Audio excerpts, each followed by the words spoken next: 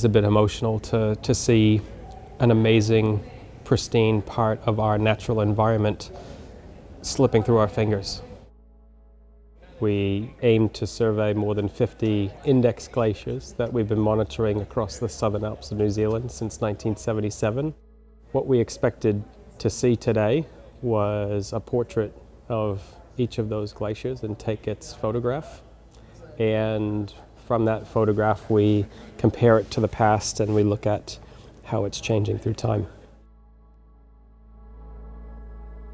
The overall picture for New Zealand's glaciers is one of ice loss, long-term ice loss, and it's also one where we're seeing rapid acceleration of not only the snow lines climbing up the side of the mountain, but rapid acceleration of ice loss across the Alps.